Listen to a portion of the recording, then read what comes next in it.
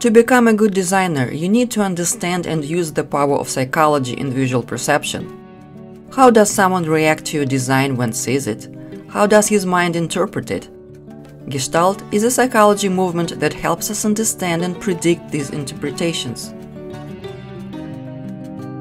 Our brain tries very hard to find sense in visual images.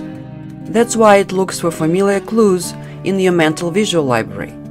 It sifts through millions of image impressions until it finds an explanation of what you see. You've got a very powerful computer there in your head.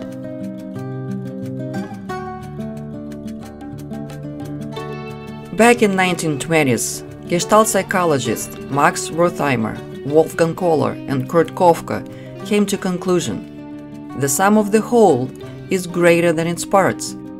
That means we see the whole picture before we see details. According to Gestalt psychology, there are 5 basic principles of visual perception: similarity, proximity, continuity, closure, figure and ground. According to the principle of similarity, we visually group similar elements. That would be the elements that share similar characteristics, like value, size, shape, texture, color, orientation.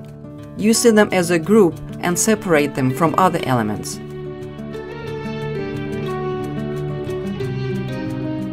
Use this principle if you, for example, want to emphasize an element. Just make it different, and everyone will focus on it. When we see elements that are randomly spaced out, we see them as separate objects.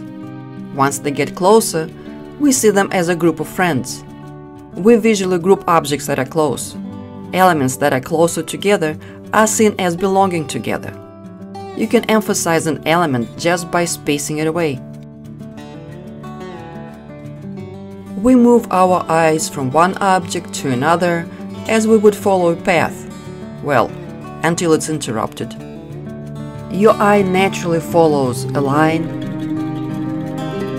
a path, a group of shapes, or even a lack of.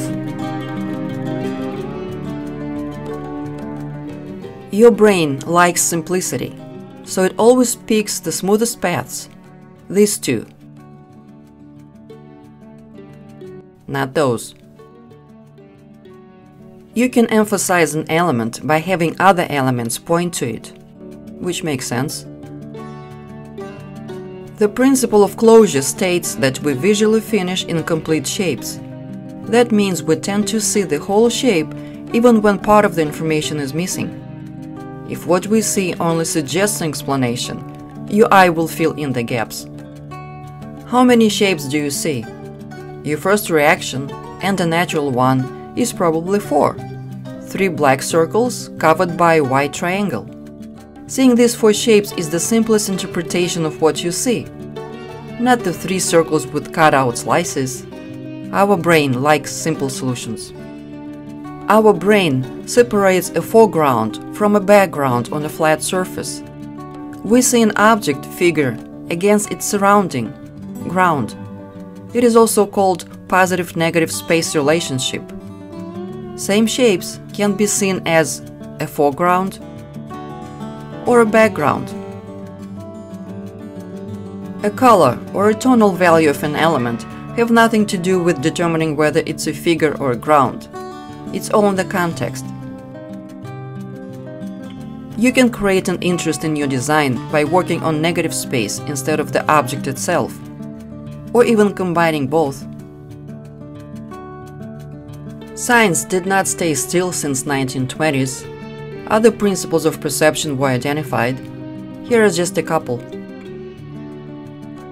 Simplicity. People intuitively prefer the simplest solutions possible. What shapes do you see here? 1 disc and 2 partial discs? Or 3 overlapping discs? Your first impression was probably the 3 overlapping discs, because it's the simplest interpretation of what you see.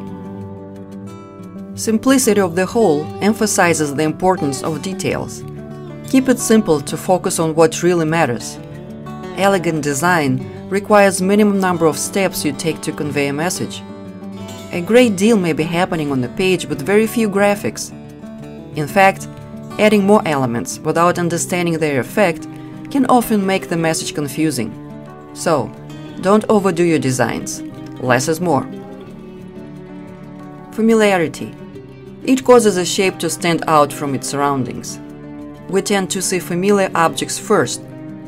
In this display of random shapes and lines, which element caught your eye first? I bet it was the A. As we focus on it, it becomes a figure, while the rest of the elements become background.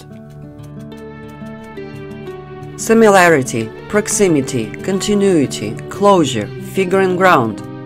When Gestalt principles are ignored, design tends to look unprofessional and sends confusing messages. We don't want that, do we? So bring the power of psychology to your design work.